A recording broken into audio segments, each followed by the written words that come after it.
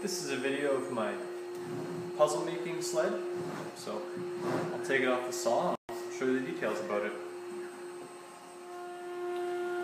What this sled enables me to do is rip down large pieces of stock into small puzzle pieces. So we'll take a large piece of hardwood like this, which is a big piece of Padook. I'll run it through the saw initially to get some rough size sticks, which are approximately like this size maybe. I was making a current puzzle with 0.75 inch cubes. So these I cut down to about 0.8, 0.85 with just a standard fence on the table saw. And then once we get them close, we're able to put them into this jig and square them up even further. They have the toggle clamp so I can keep my hands away from the blade and just make my cuts. And these screws on the back will let me adjust the position of this block to the blade, so I can move it up to say 0.78 inches, clamp it in place, make a cut on this side, spin it, make a cut on this side, and then bring it into 0.75, and with my new cut edges, I'll put those against the little stops, clamp it, make my final cuts, and end up with sticks that are perfectly sized.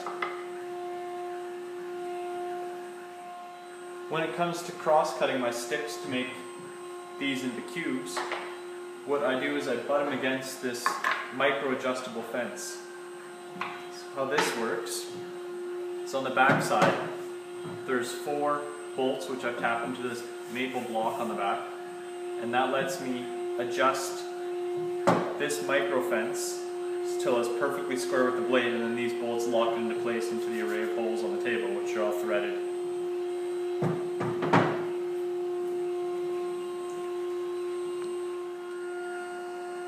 To get the blocks perfectly sized, what I'll do is I'll use a scrap piece and put it against this stop block, which is held in place by these 2 screws, bolts with a bunch of washers on them.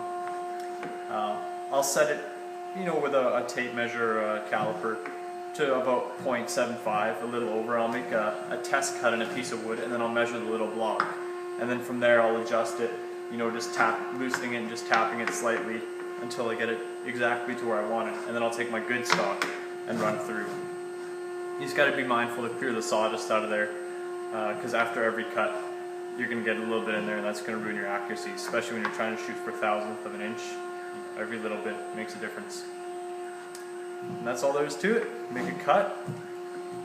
I stop the saw and pull the block out so I don't pull it back and fling out or whatever. I could put probably a little stop or a hold down there, and then I'd be able to make multiple cuts and take them out. And works really well. So you can see the puzzle in my next video that I made with this saw.